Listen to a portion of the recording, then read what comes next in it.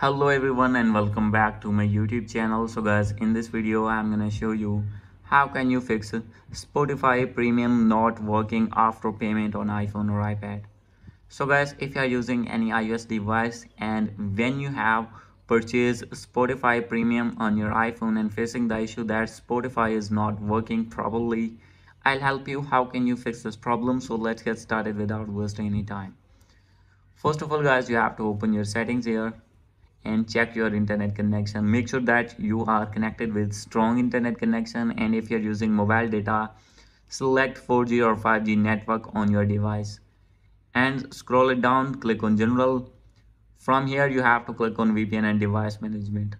So guys, if you have connected any kind of VPN here, you need to disconnect that VPN. After doing this, you have to go back and now you have to reset your network settings.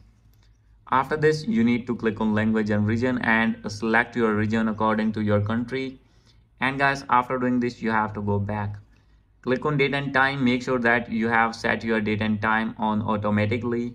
And guys, after doing this, you have to update your iPhone to latest iOS version. And after doing all these settings, you have to go back and open your App Store here. And here you need to search Spotify.